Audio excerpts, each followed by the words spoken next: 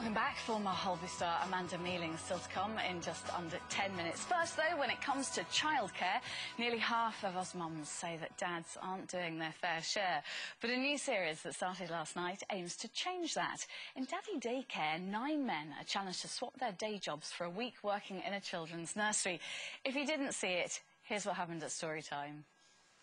I can't get their attention. Hands up if you're ready for a story. If your hands aren't up, I'm going to put you nowhere, am I? Gary's been unable to settle the children for the past 10 minutes. Yo, oi! Let alone start his story. Is everybody ready for the story?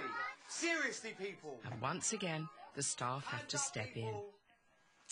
Well, father of 3, Gary Kasulu, who we just saw attempting bedtime stories, is here, along with dad Paul Wallace, who features in next week's episode. Gary, I really do hope your bedtime story technique's improved, has it? Hugely. I didn't realise that the amount of energy that I have goes on to the children. And with Leah, my wife, she used to say, look, don't come home and stir the children up. Because it was my special time, I didn't really realise. The penny didn't drop. But it has, and I've changed hugely since that programme. What was the moment when the penny dropped and you decided to apply for a place on the show? I'm glad you asked me, because it's really funny how it happened. I had a disagreement with Leah, my wife, who I love very much, by the way. If she's watching. and the children. We have a disagreement about how to discipline our eldest. I said, put him in the naughty corner. She said, look, it's choose your battles. It's not that kind of thing. So we discuss that. We have an argument. Go onto Facebook, and then flashing on Facebook is a banner saying, does your wife think you're a weekend dad? And she accused me of being a weekend dad, so I answered. And there you go. And that's how it all happened. I wouldn't have done such a thing otherwise. Now, I don't know whether you're a weekend dad or not, but you certainly are a bit of a workaholic, aren't you? Was that the problem, really, that you were always working? I like to work. I've got work ethic. I enjoy being at work, but I also enjoy being with the children, and my work-life balance wasn't correct. And I think everybody struggles with work-life balance. Oh, we all struggle with that. But what did being in that nursery for the week teach you, and how have you changed? It taught me a lot of things about myself. I have a short attention span. The golden moments, I was missing out on these golden moments. For me, feeding the children was just a process of putting a spoon in a child's mouth. But now, when you're feeding the children, it's magical, and it's changing a nappy or bathing. It was a process before, but now I understand it's quite beautiful, actually. Well, Paul's nodding away. Paul, you're featured in next week's show. Really That's looking forward to seeing you there. So you're safe. You've been out already. Mine's to come yet. So. How would you describe... You're a father of 3. How would you describe your parenting skills before your week in the nursery? Well, I mean, for me, I'm the kind of guy that... the way I see it is that I'm out working all day long. I work extremely hard. And when I get home, all I want to do is sit down, watch TV, listen to my Shakin' Stevens CDs. I'm a mad Shakin' Stevens fan, by the way. Hello, all the Shaky fans out there.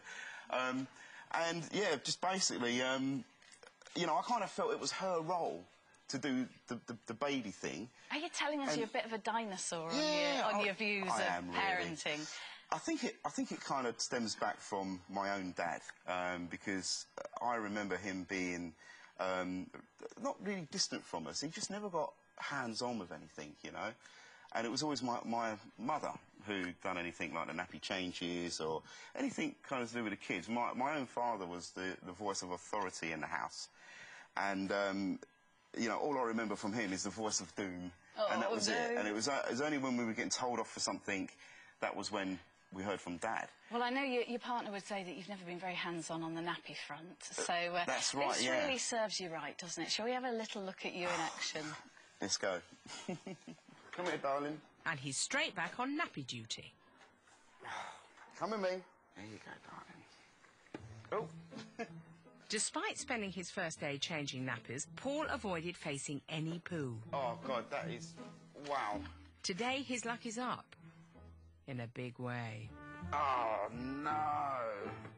Do you know, we've spared our breakfast audience the contents of that napping, but oh, dear. How has it changed you, Paul? By the way, I still get nightmares from little Heidi there. I think I can still smell it. I think you banged a head, actually, didn't you? Yeah, I did. Yeah. It wasn't on purpose, like, oh, I'm changing your napping. No,